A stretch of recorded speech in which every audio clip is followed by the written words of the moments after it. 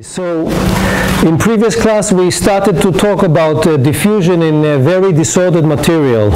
We talked about the continuous time random walk, and I briefly explained some experiments done in disordered semiconductors, these time of flight experiments that were analyzed by Sharon Montrol. You flash, if you remember, you flash some light on a semiconductor that has a lot of doping, a lot of disorder in it, a very messy material. And then the transport is shown to be anomalous, which means that the drift is not proportional to time, but rather to some time, to some power alpha. This was a big revolution in the theory of transport in general and diffusion, because it showed that the central limit theorem arguments and usual transport and diffusion are simply not valid. So today we are going to continue with this a little bit, and we are going to analyze the continuous time random walk, show how it's related to Levy statistics, find the propagator itself, while previous class we just talked about the moments. The propagator is important because moments, many models can give you first moment which behaves like t to some power alpha. So to distinguish between models, you need to know the full shape of the distribution of spreading of particles.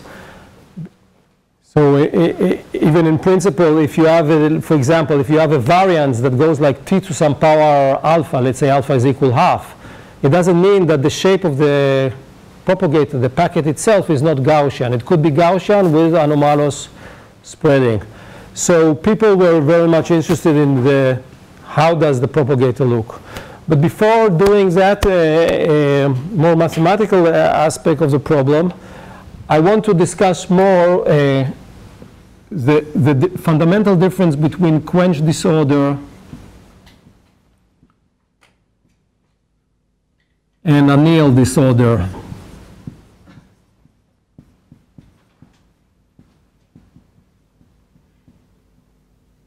And this many times is also called mean field approximation.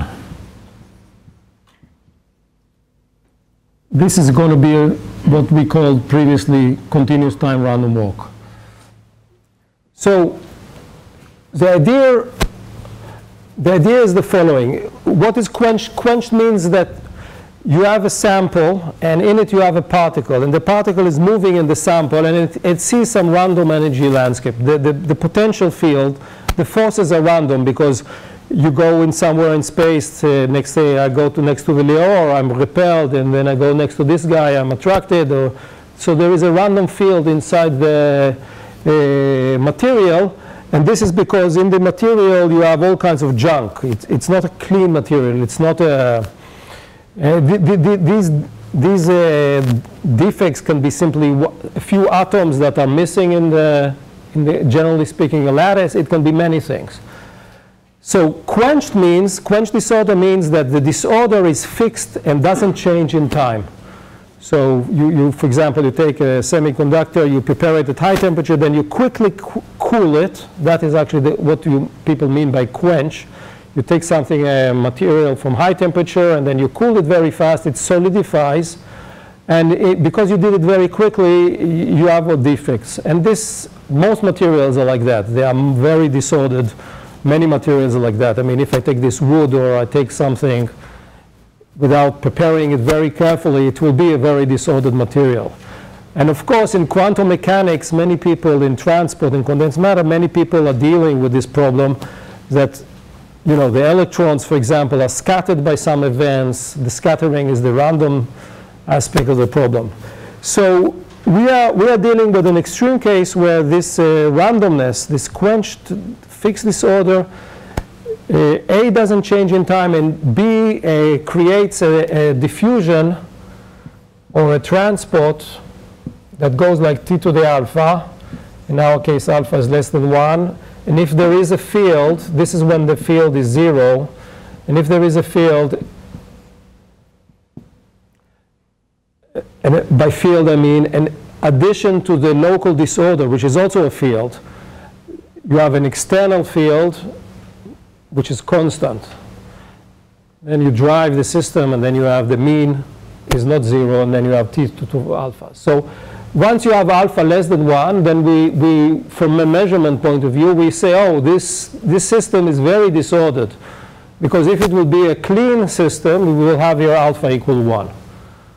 So this is, of course, an experimental point of view. Now, we have in mind the quenched disorder, so I'm going to discuss a specific quenched disorder, which is the trap model, which falls into this one. So I'm going to talk about the quenched trap model, which I mentioned it already previous class. So the idea here is the following. I have some potential energy, and I have traps. So this is the random energy landscape.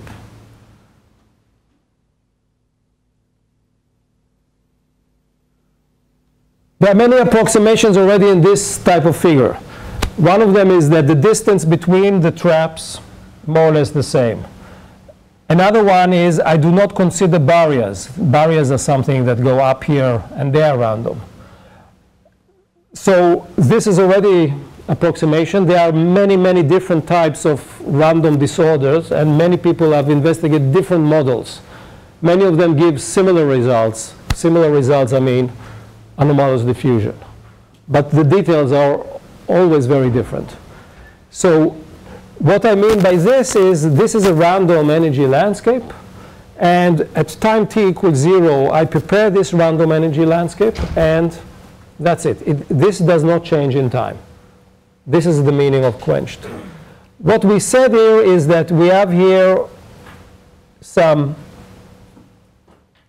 energies. These are potential energies, and these are the depths of the traps. And we have here different sites. So this is site number I, and here we have another depth, and this guy is the deepest in this figure.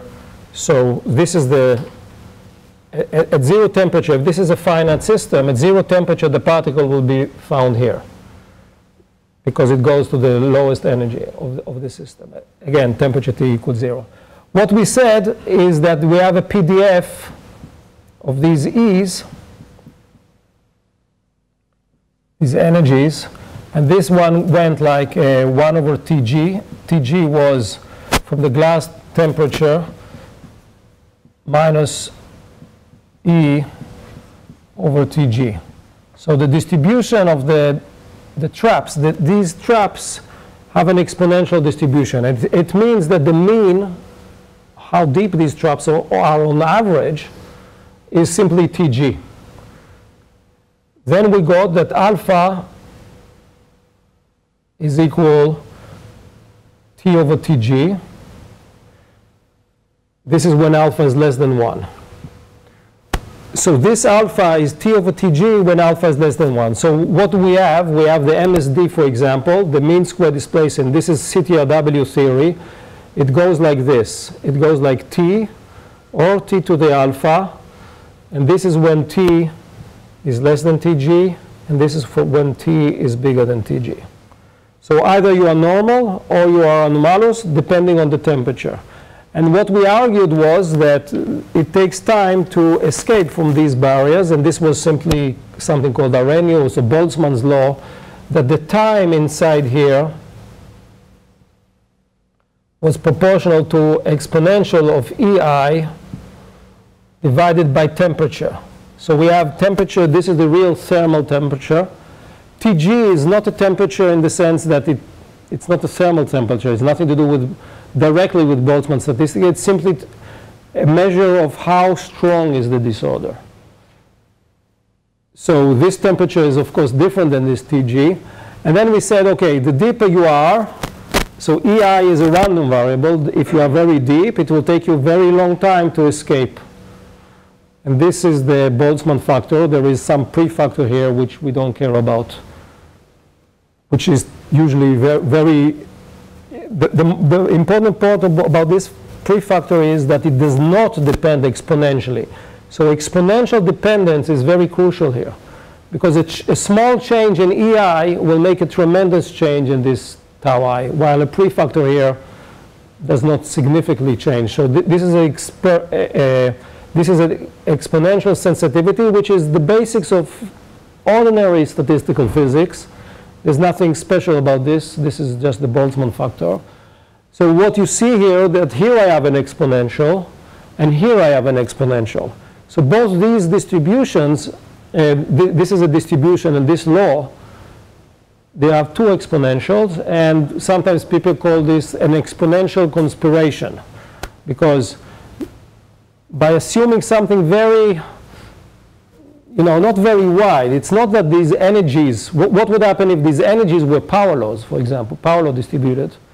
Then you would be totally stuck, and this alpha would be 0. Because you will have one guy that is so deep, you will go down there and you will not move at all.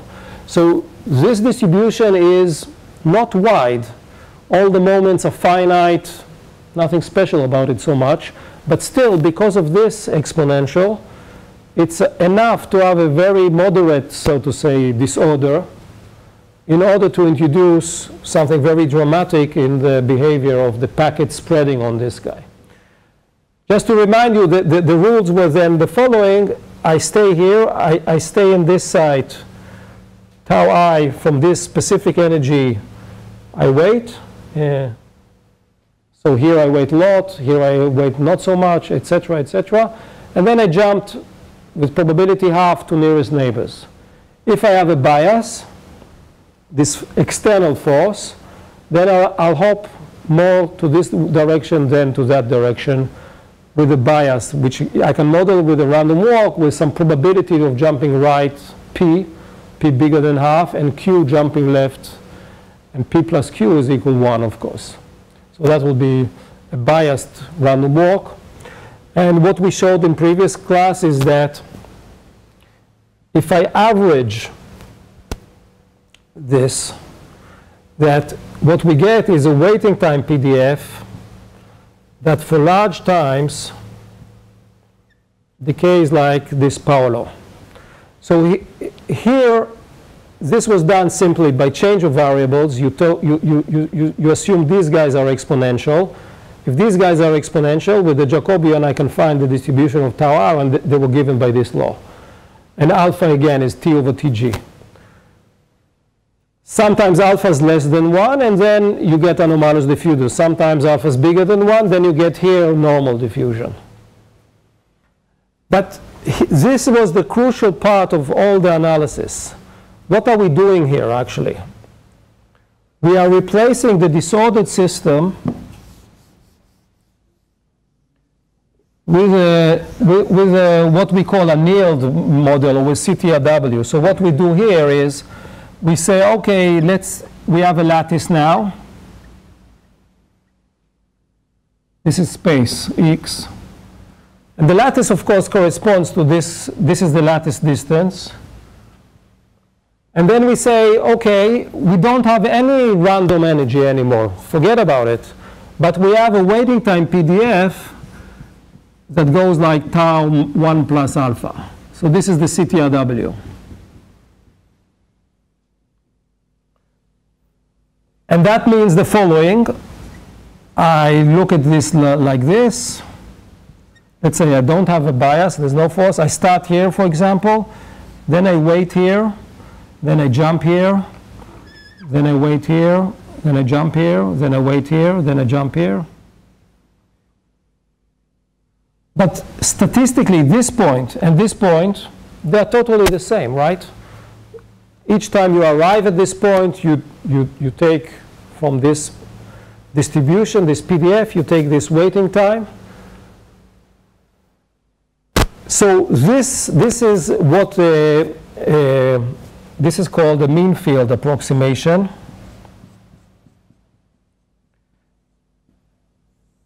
In the following sense, if your system is really like this, quenched, what you're doing here, you are replacing the really disordered system with an average thing which has no structure in it, right? In that sense, it's mean field. Mean field means an average process. The average process was to take this. Now, this average doesn't mean that this doesn't exist really in nature. What does it mean? It means that let's say you have this trap, but after you jump, you kill this trap, and you create a new one. So that would be annealed. What does it mean, annealed disorder? Means that the disorder itself is changing in time during your measurement. So you can have this situation in real life. But what I wanted to say simply is quenched is not the same as annealed. That these two things, this thing is an approximation, let's say, for this thing. So let us believe that the quenched disorder is the real thing. You have an experiment and the disorder itself is not changing in time. So then the question is this and this mean field approximation, is it a good approximation? The answer turns out to be it is a very good approximation, but not in dimension 1. Dimension 1 is different than higher dimension. And this is something very nice. So you have questions on the difference between the models? You understand the difference? It's clear more or less? Is that what is not, is it clear or not? You laughed more than others, so I'm asking you. I'm not sure what to ask. I can understand so this one has random landscape, and this one just has random waiting times. But they are not specific for a point. So this guy has random waiting times as well. But they are specific to this point and that point. So what is the big difference? Let's look at this trajectory. I am here. I draw this waiting time. It jumps here. Tuck, tuck, tuck, tuck here, right? Now let us do the same on this energy landscape.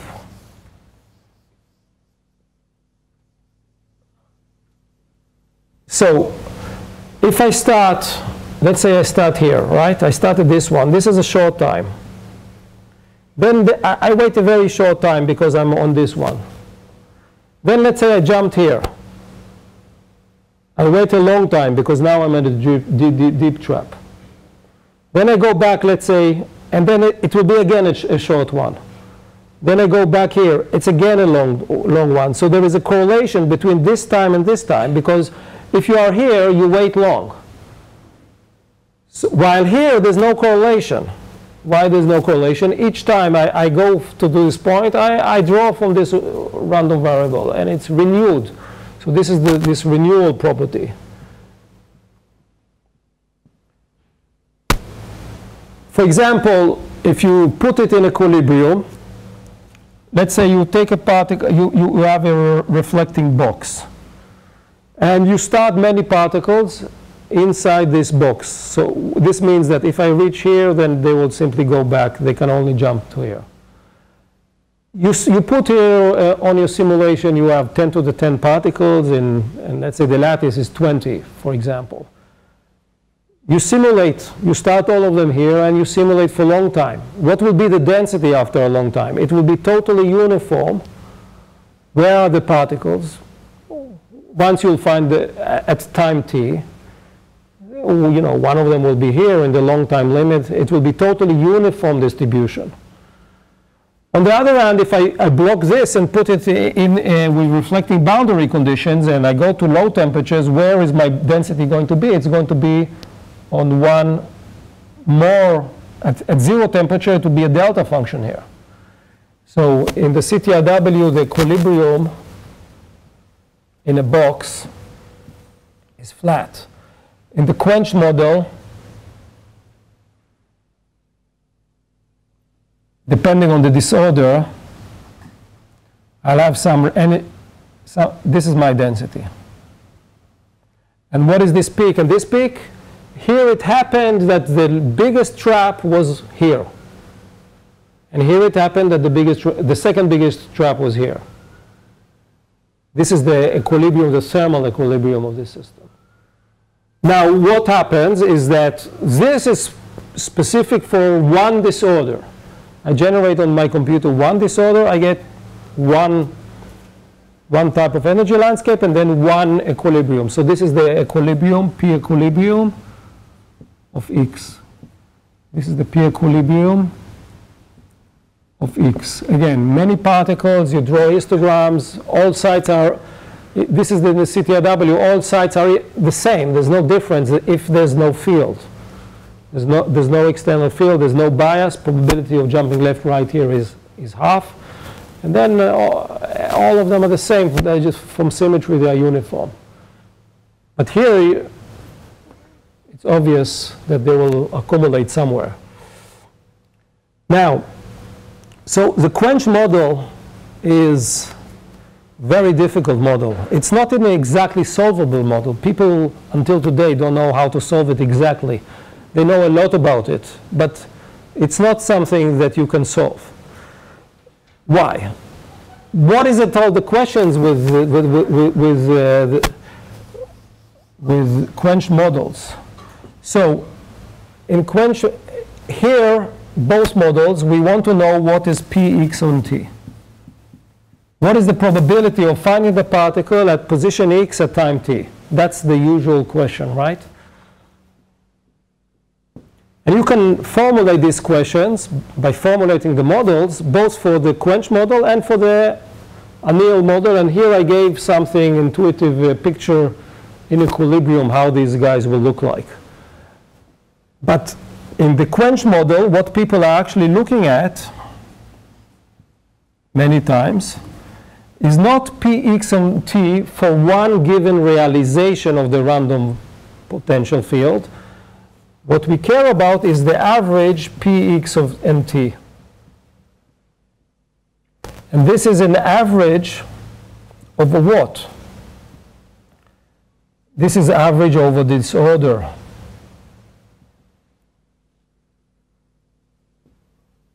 What it means is the following, that when I have the Quenched disorder, I have actually two types of averages. One, this is my Quenched model, this is the energy traps. One is a thermal average, or average over trajectories of the particle. So I have a trajectory, then the particle is here, it waits long here, it goes back. And I can generate many trajectories like this and ask, what is the probability? This probability is specific for one realization of disorder. So the probability density function itself is a random variable. Px and T is random because you have a random energy landscape. So what I can do is I can generate trajectories for one realization. This is for one realization. One realization of what? Not of the path, of the disorder. And then I can generate another trajectory, and the other trajectory might go somewhere like that. And then for one realization of disorder, I can find this Px of T. It will be a super complicated function because it will depend on the traps. Where are they in space? It will look something horrible like this. Now what I do is I say, I don't take one realization of disorder. I take one of them, and then I take a second realization, and then do many trajectories over many different realizations of disorder. And then I average the densities. So, for example, in equilibrium, I have system 1. I have a system, and this is the energy landscape, something like that. This is only in equilibrium, no time yet. And okay, what will be the density in equilibrium? It's going to be a Boltzmann density. So here I'm going to have a peak, here I'm going to have a peak, and here a smaller peak, something like that. Then I take another realization of disorder. So I generate these traps, one after the other. And this time, let's say here I had a bigger trap. These are the traps. And now the density will have a peak here. Maybe here something bigger. In equilibrium. Now what I do is I take this density. So this is the density, the probability density of trajectories in the long time limit when they reached equilibrium. They interacted many times with the wall. for disorder 1. And then you have the density for disorder 2. And because the particle experience different potential fields, and that means different traps, and that means different forces, these two densities are not the same. I can do with this many things. I can take, for example, what is the distribution of the densities if I wanted to. That would be a little bit difficult. But what people are usually doing is saying, okay, I have P, X, and T average over disorder. So that would mean you simulate, for example, you simulate with one realization of disorder, you get one density.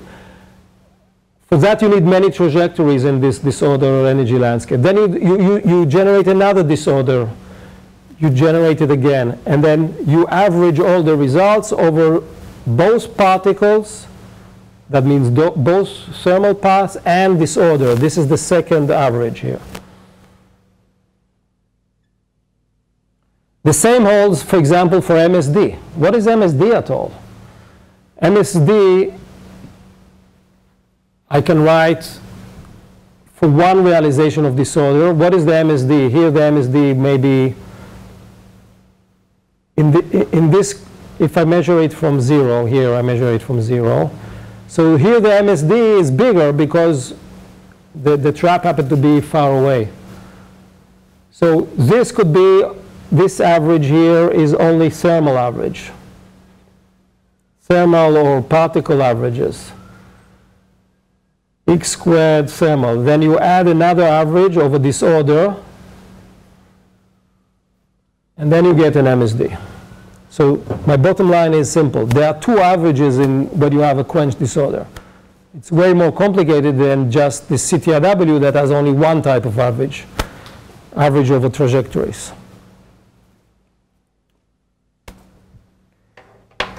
So now, is this clear? The difference between quench and anneal is clear. It's fundamental. It's fundamental everywhere in condensed matter. It's not the same thing, simply. You need to appreciate the difficulty. So you can ask, wait, if I have, let's say I'm in the laboratory, what do I actually have? I have one system only, right? And it's random. So maybe the results are specific to what I have in the laboratory. And what is the meaning of this average? Because in the average, I don't average over disordered systems. That is a slightly subtle question. What exactly is done in experiments in disordered materials with this quenched disorder? So for example, why is this averaging over systems, why does it make sense? Even if in the laboratory you have only one system. Sometimes, by the way, it doesn't make sense at all. You need to think. So, but imagine the situation where you have, this is your energy landscape, something crazy like this.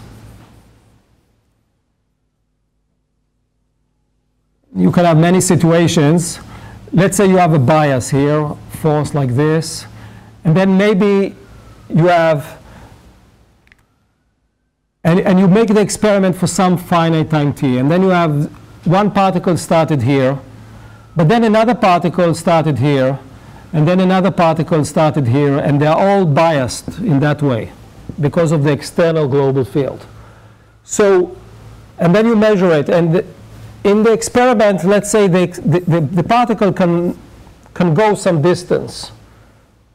What is the distance? It will be random, of course, because depending on the different energy landscape that each one of these particles experiences. So here there's again another random energy landscape. But my point is the following. In this experiment, this particle sees, this is a particle starting somewhere with a given measurement time. So this particle sees this random energy landscape. This particle sees this guy. This particle sees that guy. So each particle sees a different energy landscape, which is random. Okay? So when I average over disorder, it makes sense because I have the density of this particle, one disorder, another disorder, another disorder, etc., etc., etc. So sometimes the averaging of a disorder makes sense. But if, for example, I take all my particles and all of them start here, and you measure until time t, then maybe this specific realization of disorder is important for that experiment, because all the particles see exactly the same thing within the experiments. So this is kind of obvious. You have hikers in the world. If all the hikers start, let's say, on the Himalaya range, they see the landscape of the Himalaya. But if you start different places, some of them are in the Alps, some of them in the Himalayas, some of them are whatever you want, then you can average over the landscape also. But it just means that you need to think before you average, because the averaging, even the averaging is not trivial. But now we are going to say, okay, I mentioned briefly before, there is a fundamental difference between the models, which depends on dimensions. And this is the main point now, is that dimensionality is crucial.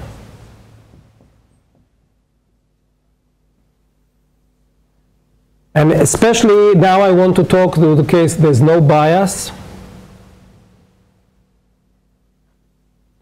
Actually, with bias, the dimensionality stops to be important, and we will soon understand why. So what I said already was that when you have this quenched disorder, the particle can come back to the same trap it visited in the past. For example, this class is your trap. You come back every week, and you are trapped there for 3 hours, right? So the fact that you come back to specifically this location means there is a correlation between your trapping time today and the trapping time 1 week ago. It's the same trapping time, more or less, 3 hours. While if you go some other places, there's no correlation. So in quenched disorder, as I said already, there is a correlation.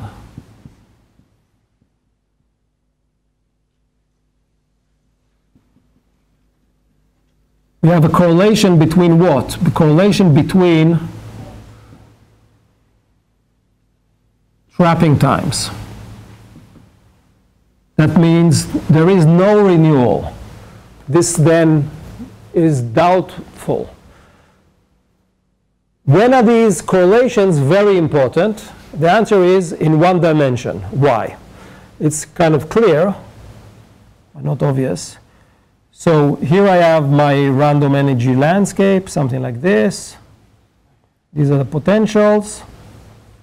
So in one dimension, I start, let's say here, as I mentioned before, you come back and you visit. So you revisit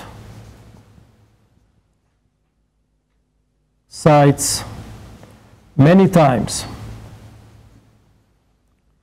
This is something that you learned already when you did the usual random walk. In the usual random walk, you know that if you start somewhere on a line, doing a usual random walker, you start here, it will reach this point with probability 1. That is called the recurrence property. You always come back. When do you not come back? For example, if you walk in 3 dimensions. In 3 dimensions, let's say, so let's plot it, I cannot do it in 3 dimensions. If you have both a usual walk, so you have a lattice, I'm just plotting one part of it. What is happening? I'm not plotting inside the board, but what is happening is you go like that between lattice points, and then the probability to return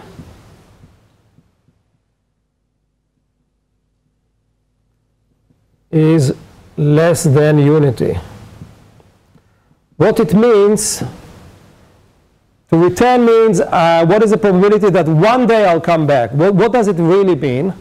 And this is the important point. Here I sample new, that's the most important word, new sites frequently. So I'm doing a random walk in dimension 3 or dimension 4 or 24, and when I'm walking, I have these traps. These are local. And then when I walk, I jump to some new place.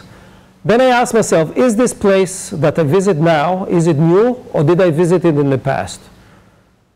The answer is that in high dimensions, because I have many options of jumping, so if I have here a lattice point, and then in 3 dimensions I have 6 nearest neighbors, then I jump, and then usually I go and find a site that I didn't visit before, something new. This site has some energy depth, a trap, but the point, it's new. While if you go in 1 dimension, then many times you come back and you visit the same point. So when you walk in 1 dimension, you have a very strong correlation. When you walk in dimension 3 and 4 and 5 and 6, and of course in dimension infinity, the correlation is not there. And what does it mean? It means that when you do this comparison between the Quenched trap model and the mean field approximation, in dimension 3 and 4, etc., the predictions of the Quenched model and the CTRW, the mean field, are exactly the same in the following sense. So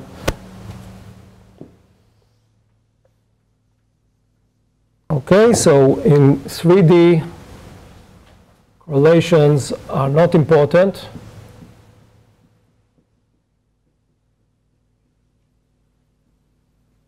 In some sense, the CTRW is equal to the Quenched trap model.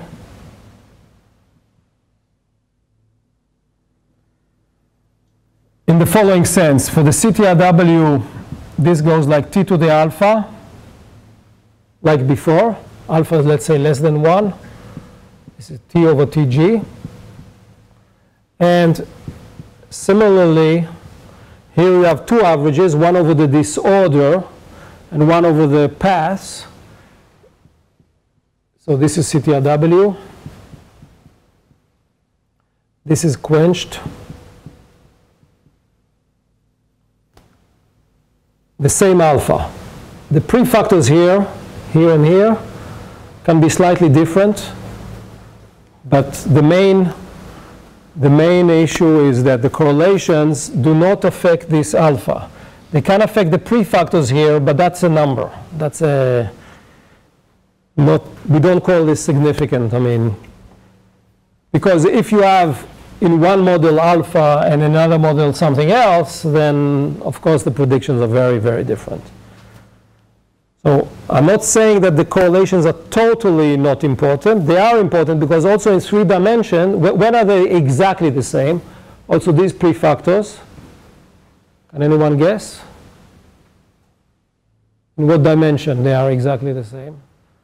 Dimension infinity. If you have a lattice with infinite dimensions, then they will be totally the same. Because if you have an infinite number of nearest neighbors, when you jump somewhere, you are going to go to some new site that you never visited, so there's no correlations. So these prefactors become identical when the dimension is becoming bigger and bigger and bigger and bigger. But more importantly is the phase transition, that when you are in 3 dimensions, they are the same. But what happens in 1 dimension? What happens in 1 dimension is that they are not the same.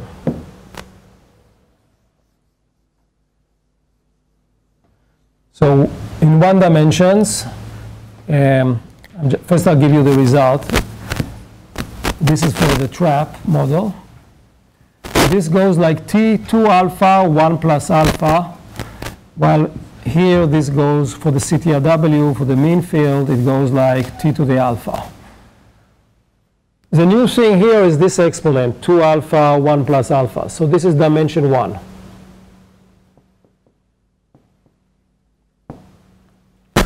If I plot these exponents versus alpha, alpha again is T over Tg, and I stop the plot at 1. So one of them is a straight line. This is the CTRW line. This one, you see, when alpha is 0, it's 0. When alpha is 1, it's 1. It goes something like that. This is 2 alpha, 1 plus alpha. There is a deviation. And this is because of the correlations of the random walk. And then things are complicated, even not proven rigorously. People believe this is the case, but there's no mathematical proof. Even mathematicians cannot prove this. So dimension 1's correlation is important.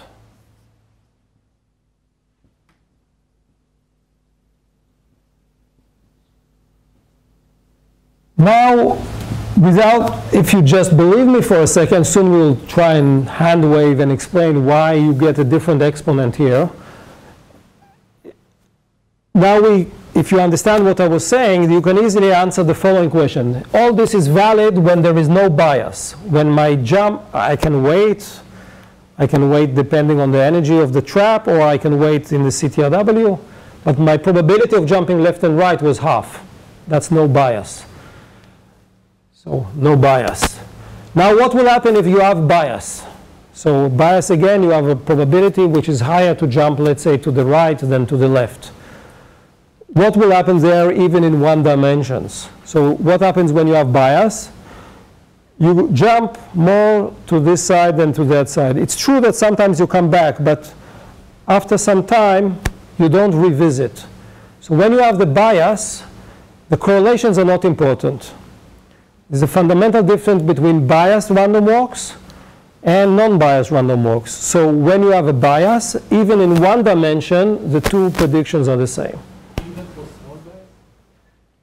Okay, even for small bias, you are starting to be also a practical question. So for small bias, but for long times, they are the same. But for small bias, the meaning of long times can depend on how strong your bias is. So what I'm trying to say here is that for any epsilon bias, wait long enough. But in laboratory, it's possible that you are right if the bias is so small that it will take it a long time until it will notice at all that it has a bias. And then for some short times, you are experiencing a big difference between the 2 models.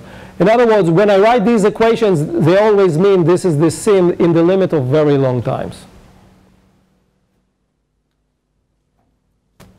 So convergence problems, that's an interesting thing. Because you see there is a phase transition here when alpha is less than 1 and alpha bigger than 1.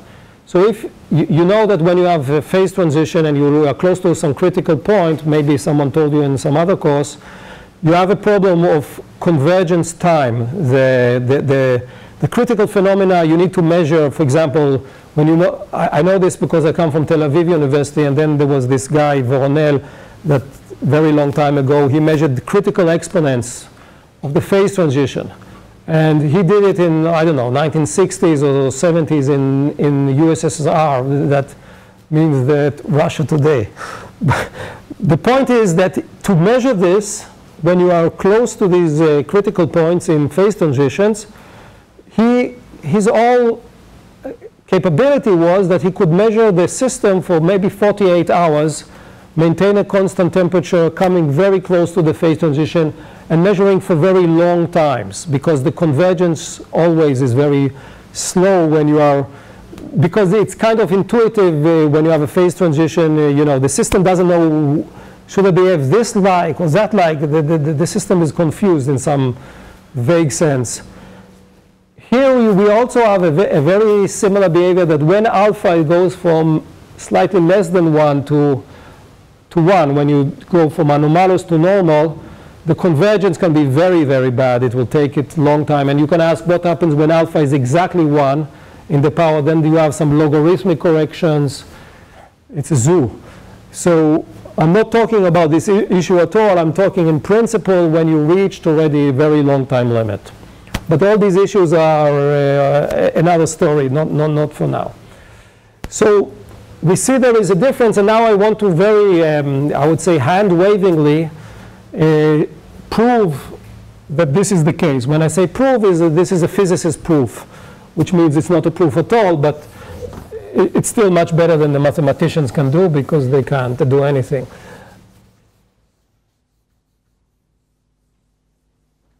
So now we need to think how to analyze this quenched model. So I'm now analyzing, again, no bias, 1D, and then the quenched model. And I'm interested in the MSD. And when I say the MSD, I mean an average over disorder ensemble. And I'm not even interested in the MSD. I'm only interested in the time dependence of the MSD in the limit of long times. So the general argument is like this. X squared, which is the position of the particle, we are doing here random walks. The fact that we wait, okay, who cares? Let's say you have a disorder, and someone tells you this guy walked 1,000 steps, or this guy in an ensemble of systems, all these guys walked 1,000 steps, all these guys walked 1,000,000 steps. What is their MSD? Because the probability of jumping left or right was just half. Their MSD goes like n. What is n? This is normal diffusion. N is the number of steps.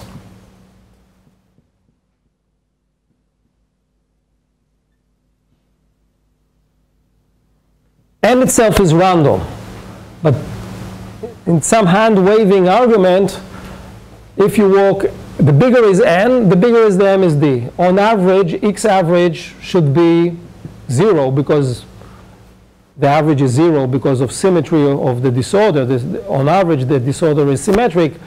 So I say x squared is scaling with n, but the big issue is, of course, what is this n? How is this n related to time? So here I just reformulate the problem. I don't know what is n. How does n this really scale with time? And this means scaling like n. Is this clear? This x squared goes like n, what it means? Very simple random walk, actually. So now we want to think and we want to say, okay, we have n, but what we want to say is what is actually t? T is the measurement time. T is what I know. The guy who measures these particles, he stops after 1 minute or 2 minutes or 1 hour or 1 day, whatever. This is the measurement time. But how is this related to n? So I'm going to write down the equation. I'm going to say this is going to be ni tau I. And what is ni? And what is tau I? So I have this random energy landscape.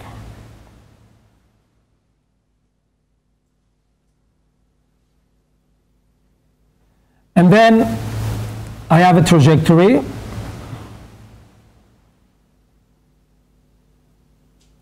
And then this, let's say, this we call side 0, -1, +1, 2, 3, 4, etc.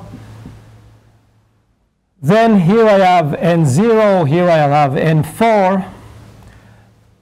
n0 is the number of times the particle visited side 0.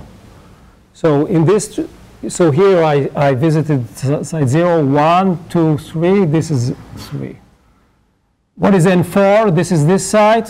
n4 I visited 0 sites. So ni is the number of visits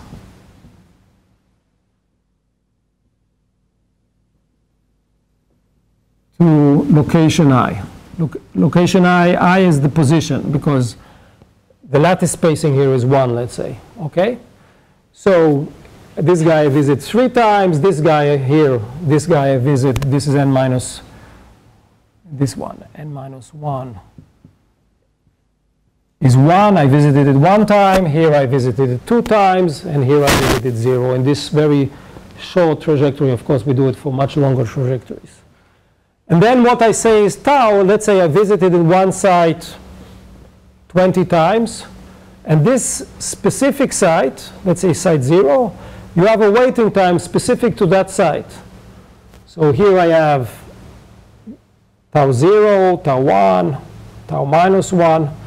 These are given by the distribution, which is a power law.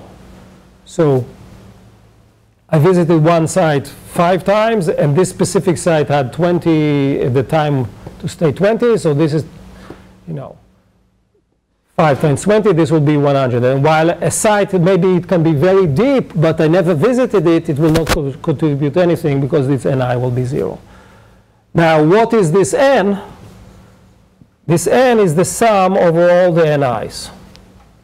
In principle, the sum goes from minus infinity to plus infinity. I sum over all the i's, but many of these ni's, because I measure for some time t, most lightest points, of course, I didn't visit at all. They are far away. So many of these ni's are 0. Most of the ni's that are not 0 are close to the origin and in its surrounding somehow. Okay, what I want to do now is I want to find the connection between n and t. If I have a connection between n and t, then I can find x squared. That's our goal. Okay? So how do we know the statistics of this guy. These are given by these power laws. We don't know so much about these ni's.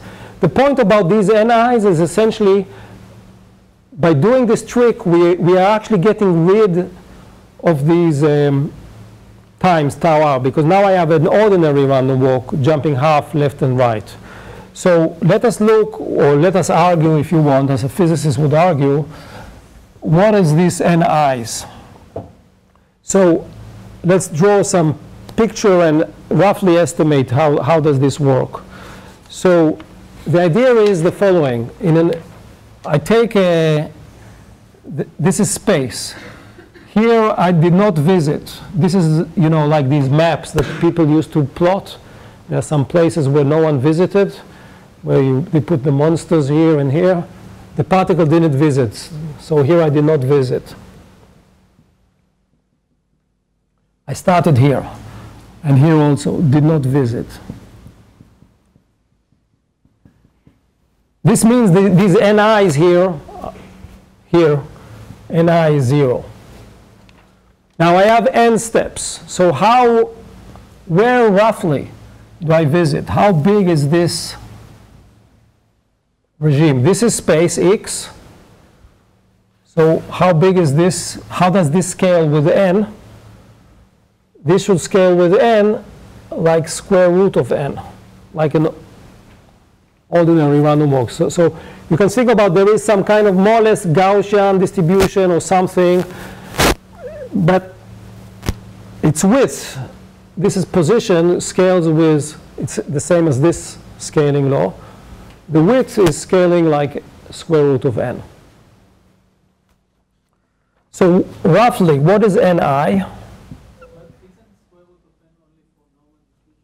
Yeah, but this is in n, not in time. So the point is, consider this random walk on this, that's the whole point. Consider this random walk, and you have these waiting times. I'm not saying n is proportional to time, but I'm saying, given that you have n, you don't care about the waiting time now anymore. That's the whole trick, because you jump left and right with probability half. Okay, so the whole trick is, this is not time. This is time. So I'm saying you sample now on a range which is square root of n, but I'm not saying how this n is related to time t. Okay, it's more or less clear, and again, I agree, it's something really, in my opinion, a little deep, but now I'm going to say, okay, roughly, what is ni?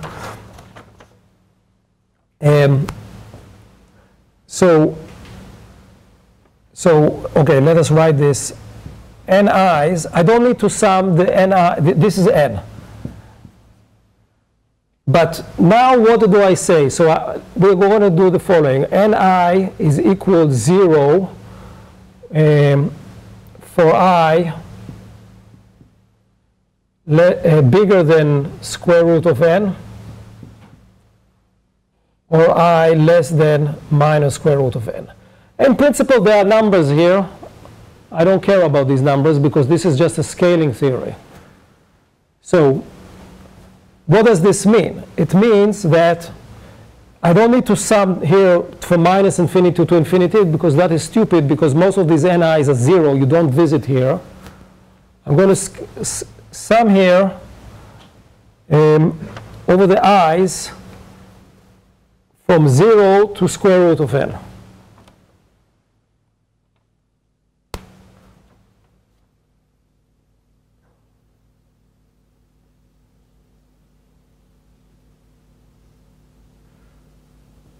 And this means that, and now I'm going to do another approximation, which I even don't know how to write this equality. It's roughly equality. Yeah, but who cares? I don't care because, you see, I'm not looking at the coefficient of t to the alpha. There's 2's, there are many things. This is not not an exact theory at all. From here, from this guy, you easily see the following, that this ni is equal to square root of n. If each one of them is square root of n, I have square root of n, then if I multiply, I get n. If you can do better than this, then please do, because no one can. I mean, I say within the zone, within this zone, if each one of them is square root of n, yeah, it's Gaussian, but we don't care even about that because we cut it off here. It's true that in the middle there is a bit more than here. You are absolutely right. But we approximate this by that. Because in scaling it will not matter. It's true that there is more weight at the center and less, but here it will not affect. But you're absolutely correct. So this is the square root of n. Now comes the following.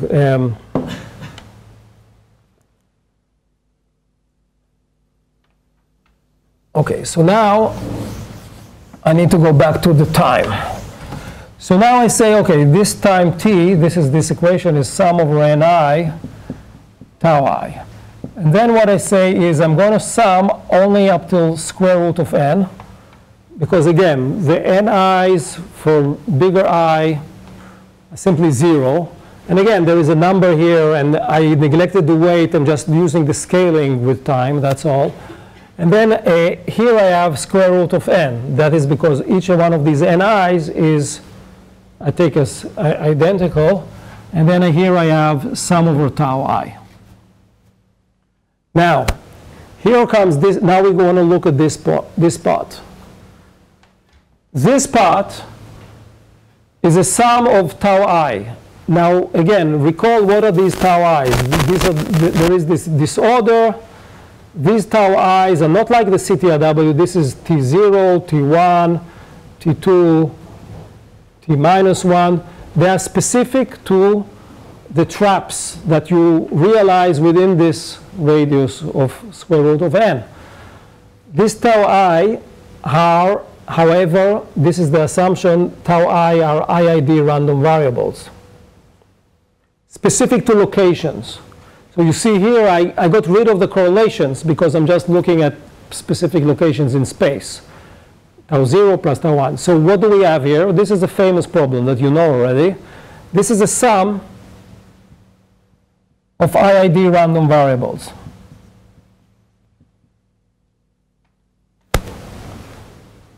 With a strange, it's not up to n, it's up to square root of n. And you could of course ask, but the square root of n is not a number.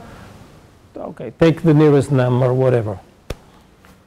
So we have here sum of IID random variables.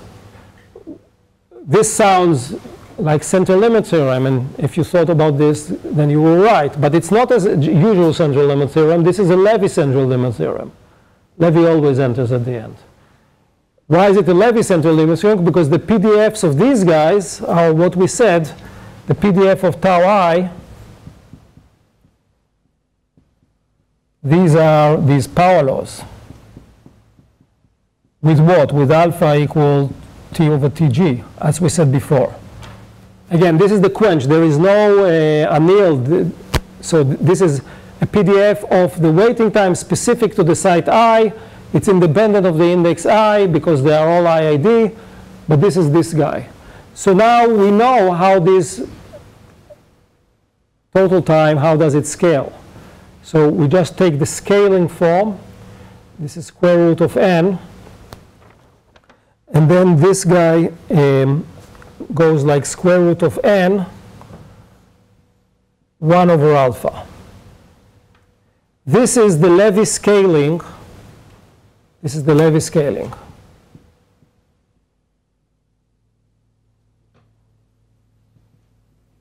Which says that if I take the sum of these guys, I need to rescale it by square root of n, 1 over alpha, to get a limit distribution according to Levy. This was in the class a few weeks ago. So this is where Levy enters and central limit theorem arguments enter. And then we get the following. We get T is equal to n to the half n 1 over 2 alpha.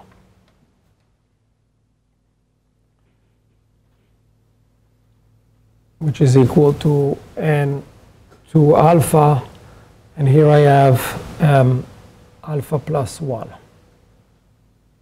So from here I get T 2 alpha 1 plus alpha is going like n.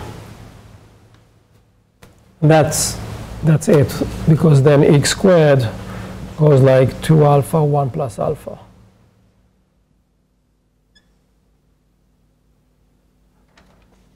Now, as I already mentioned, this is of course a hand-waving argument. What do people actually do? They do simulations.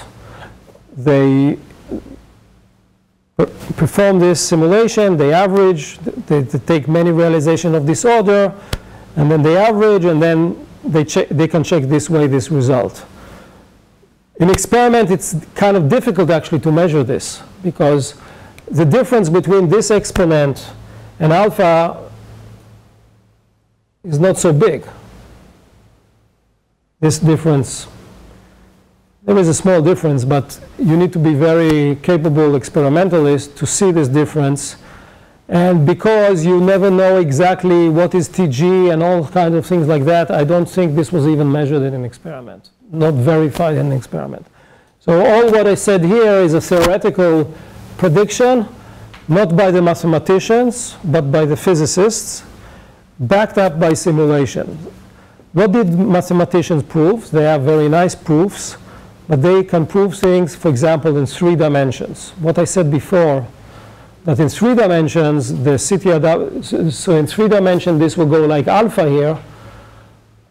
This was proven rigorously by mathematicians, but this is a scaling argument that people believe in, but it's not rigorously proven. For me, it's more important that I try to convey the difficulty of this problem. Why is it difficult?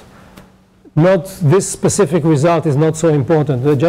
I wanted you to start thinking on the differences between quenched disorder and annealed disorder. This is a vast area, and this is only one example where you see these differences.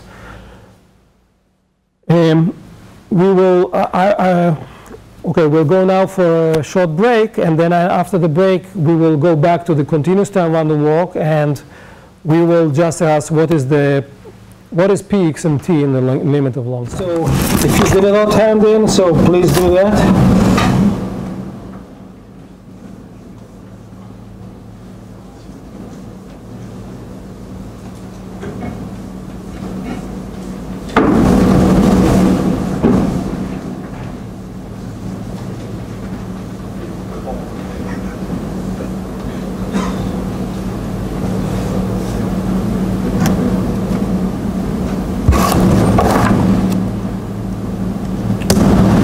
Okay, so one second.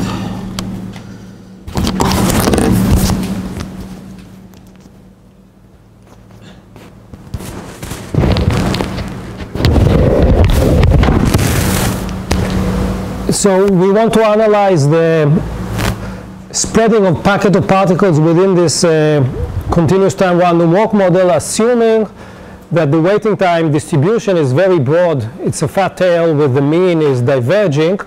And because the mean is diverging, we of course expect deviations from Gaussian central limit theorem. But the question is, can we quantify this? So we consider the CTRW. We do it in dimension 1, because many of the results I'm going to show you now you can easily generalize. And we're going to do it for the simplest case when you have unbiased random walk. So remember that we have here in this game, we have psi of tau. For very large tau, it decays like t to the minus 1 plus alpha. And we are going to consider the case when alpha is between 0 and 1.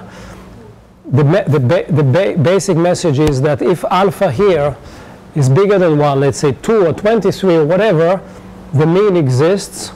And if the mean exists, eventually the packet is spreading like a Gaussian.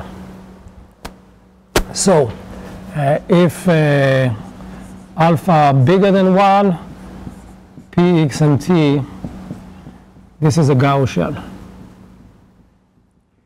In some sense, it's very similar to, what do I mean it's a Gaussian? I mean it's a Gaussian in the limit of long measurement times. How fast you converge to Gaussian, that depends on the details. What is the psi of t? What is the jump length distribution? All kinds of things.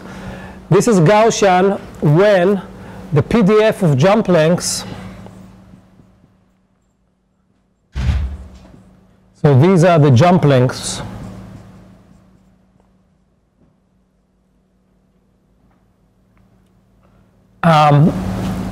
We assume, for example, that this is equal to the PDF of minus delta x. So it's symmetric. There is no, the probability to jump from here to there and from here to there is the same. There is no bias. This is what it means. But we also assume that the moments of this function, which I'm going to call simply f of delta x, are finite. It doesn't matter what exactly is this distribution, but we assume that sigma squared, and that is the variance of the size of the jump,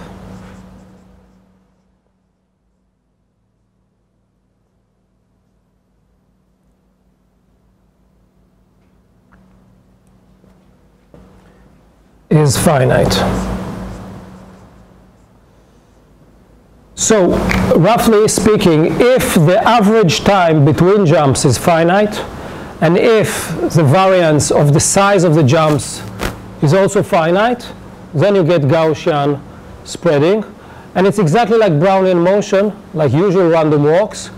The number of jumps for the normal case, what is the number of jumps in the long time limit? It will go like the measurement time divided by the average time between jumps. And then you essentially do usual random walk where n is the number of steps. And you simply replace n with how many steps you made in average. And you know that when you sum IID random variables, because the jumps here are independent of each other, then you get a Gaussian, and all you need to do now is think how you replace n by the measurement time, and when this is finite, you do it like that, and then you get a Gaussian. So in this case, this is a tau finite, and then everything is similar to ordinary Brownian, ordinary random walks. Ordinary random walks, I mean, where the number of steps is fixed, while here the number of steps is fluctuating, also known as Brownian motion. Okay, so just to repeat, we said it several times, though. You start, this is x, you start on the origin, you have two functions, f delta x. Let's say f delta x maybe is something like a Gaussian, or maybe it's uniform, but its mean is 0. Or it could be two delta functions, that would be a random walk on a lattice.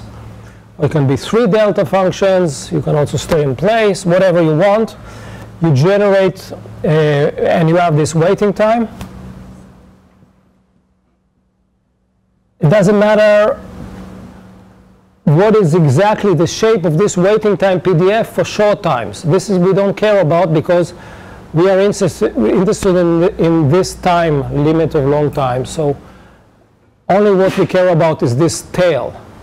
And then you have some waiting, and then so this is tau 1, then you have delta x1, then you have tau 2, then you have delta x, etc., delta x2, and then you have some time t, and your particle is somewhere in space, and then you want to know what is the density of the particles all starting on one origin, which we can call x equals 0.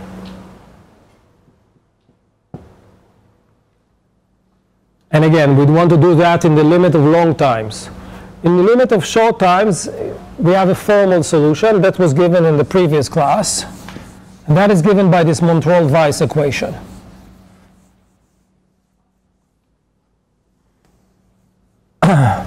So the Montrol-Weiss equation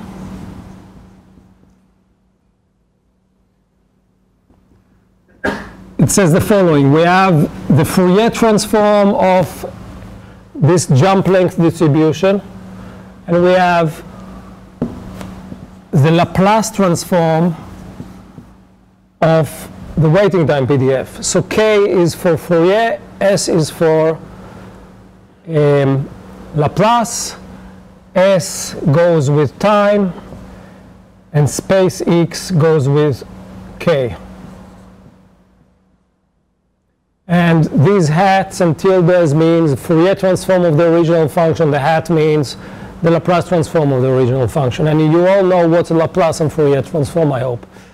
Then we can calculate, instead of P, X and T, we can calculate exactly, and this is very general, we can calculate P, K, and S. And it's given by this equation. We had it on the blackboard already, on the whiteboard. But I'll explain it again. So this is a formal solution. In principle, this contains also, for example, if you have a bias, any type of waiting time PDF in any dimensions, you just need, quote unquote, to take the inverse Laplace transform and inverse Fourier transform, which generally is, of course, very difficult. And we don't know how to do it in general. We can do it sometimes on a computer, but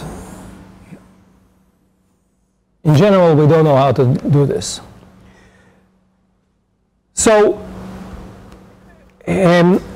there is another solution, another way to present the solution, but it's a formal solution, and that is just coming from the model itself. And this other method of solution is the following. We write it as an infinite sum, n equals 0 to infinity, p n t, p, how do I want to write it? Yeah, okay. I think it's not confusing, but maybe I'm wrong. Px given n. I use only the letter p. But what is this Pn? This is the probability to make n jumps.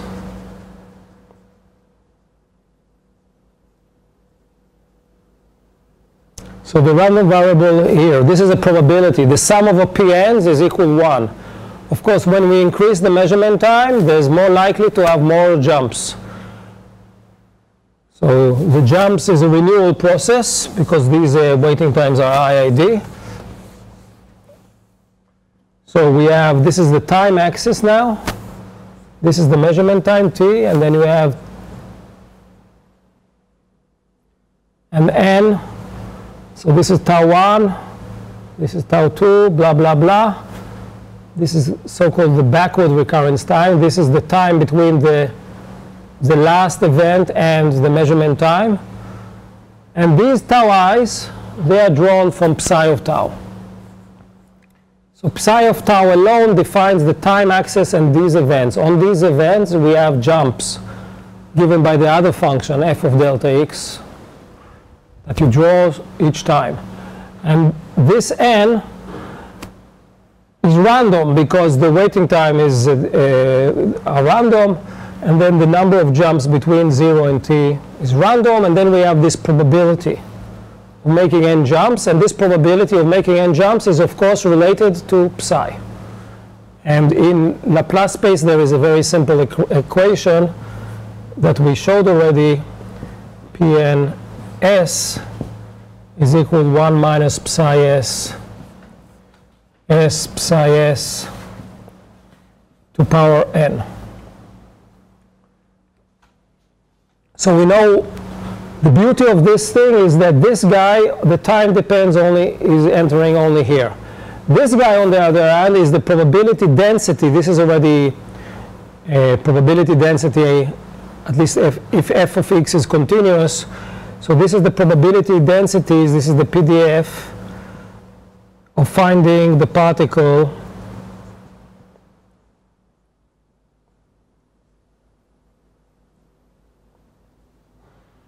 on x, given that we made n jumps.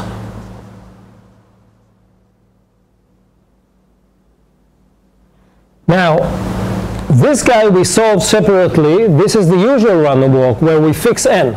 N can be 0, 1, 2, 3. So we know exactly this expression in Fourier space. In Fourier space, this is just the Fourier transform f of k to the power n. This is the usual solution of the ordinary random walk. So if we know this in Fourier space and we know this in Laplace space, we can actually perform the sum, and you see pk in Fourier space given n is simply f of k to the power n. And then we have psi s to the power n, f to the power n, and you have this geometric series. You sum this geometric series in Fourier Laplace space, you get this expression. All this was given in the previous class. So now we want to know what is this, but only in the long time limit. So essentially, hand-wavingly,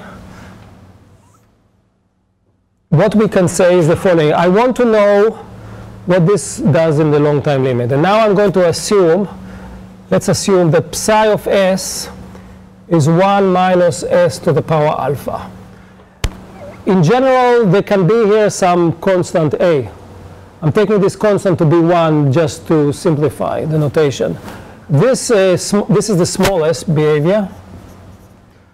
This is the same as what I said before, that the waiting time PDF is a power law, such that the mean tau is now infinite because alpha is less than 1. For example, if I take the derivative here with respect to s, so I get here s alpha minus 1, I take 0, I get infinity.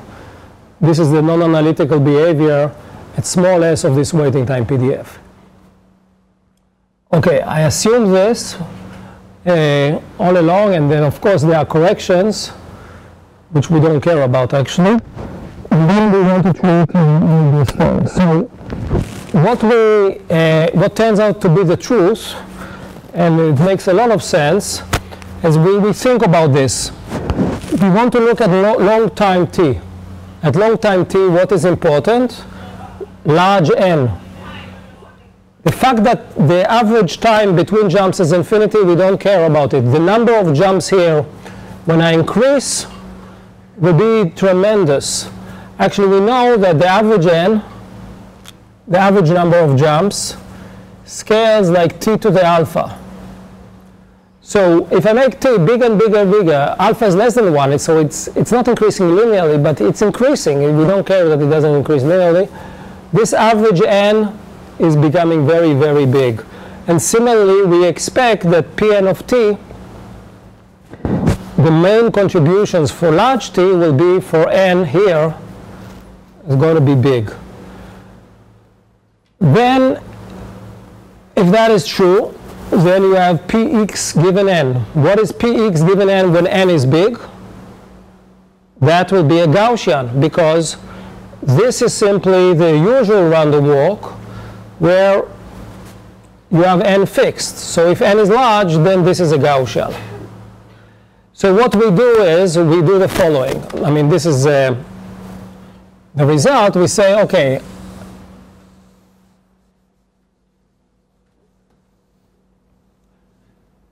I have px and t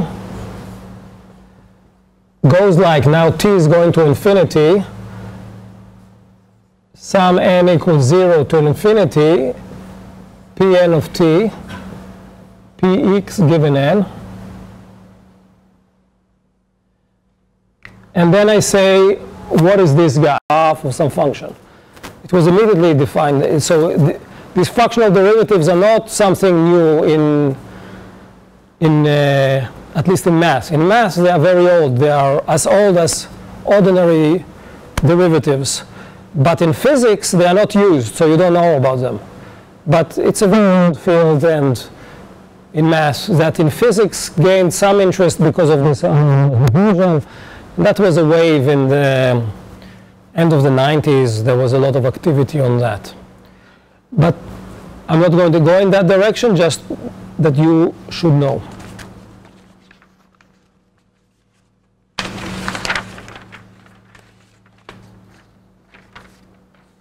So now, in this short time remaining, let me just say, okay, so we wrote down what is the propagator and the long-time limit, but we wrote it as an integral. Now let's actually solve it. What is the px and t in the limit of long time? And this I'm going to do without solving the integral directly. I'm going to. This absolute value of x already tells you that there's something slightly interesting going on x equals 0, in the sense that this PDF is going to be non-analytical on average x. If I add it to the power 2, then of course it would be a Gaussian, but it's not. So now, okay, this is this p x s. And now I need to rub my head and ask, how do I invert it from s to x, s to time t? So we added similar things already. What is going on here? You see, here I have s to the alpha. This gives you to the s to the alpha over 2 because of the square root. This gives you, if I didn't have this, what is this? This is the Levy distribution, right? Because again, the Levy distribution, now with some scale, A1s, in Laplace space, this is something like a s to the alpha. So actually, maybe it's better to write it alpha over 2. So see, this is the Levy. But what is this thing? That's the derivative. It's the same trick like before. So if I take the derivative with respect to s, I'll get outside here s alpha over 2 minus 1. Again, taking the derivative with respect to s is like multiplying the function with time t. So what do I see from all this? Because of this s alpha over 2 came from this pole. I get the Levy function, but with index alpha over 2. Multiplied by t, multiplied by all this. I'm not going to write it. So using d over ds t, I'm not going to write down all this, but taking the derivative, eventually you get the following. P, x, and t. equal to t. That comes from the derivative with respect to s. There is an alpha. Actually, it's an alpha over 2, but it cancels. Square root of 2 times sigma 2 over alpha x 1 plus alpha. The Levy function of 1, 1. 1, 1 means that I can take this a as 1. This 1 means that this is the one-sided Levy functions. So these functions, the Levy functions, look like power laws in real space. No, yeah, but I'm going to change the scale here. So you can do it in 2 ways. I can put here the scale inside, or I can rescale everything. This is exactly what I'm done here. So I hope you understand that. You see, when you take the inverse for, Laplace transform, here I have a. I can put a here and change the definition of time when I go from s to t. And this is what the reason is that it's better to define this function with 1, 1. This is how people usually do it, because this function is tabulated.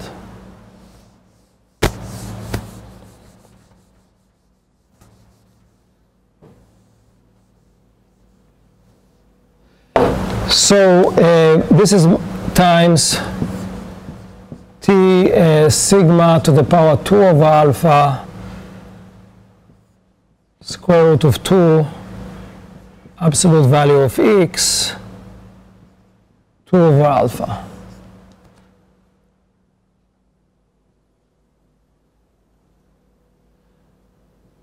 Now, this of course by itself is not so instructive, but let's look what you have here inside here. Here I have a scaling of this function, the Levy function, of the type tx to the power 2 alpha. I hope all of you understand that this is the same as scaling of x divided by t to the power alpha over 2.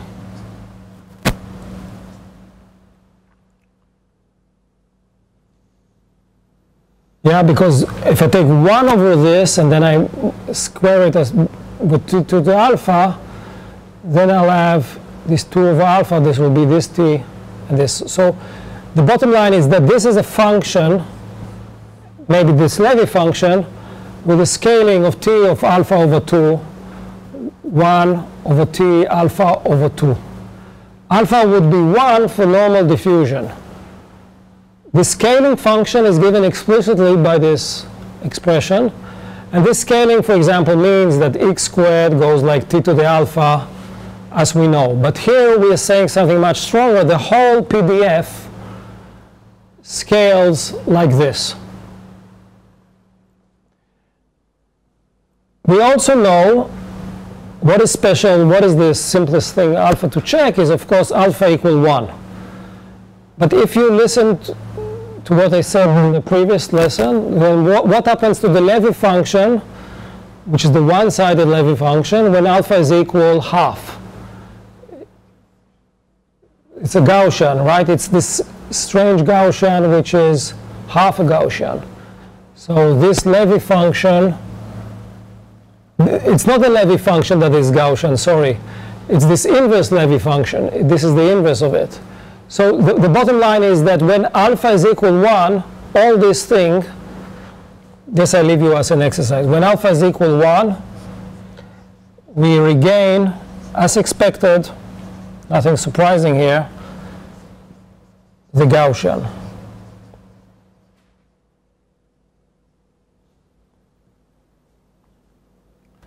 So this L alpha 2, 1, 1 was equal to, in let's say, t, it was this 4t, t to the minus 3 over 2, But then you take all this expression here and you multiply by this expression, you put in alpha equal 1, then you get a Gaussian.